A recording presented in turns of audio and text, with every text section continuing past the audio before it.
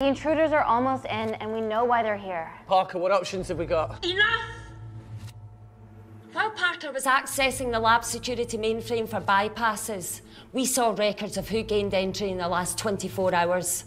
Claire entered using someone else's ID credentials. Yours, Amy. That's impossible. I've got my ID card right here. Amy didn't help me. I snuck into her office and I copied her credentials off a computer. You're the liar, Natalie. You don't have a voice here, Claire. But we know about Kindar. Reese. We have proof. Lots. Nonsense.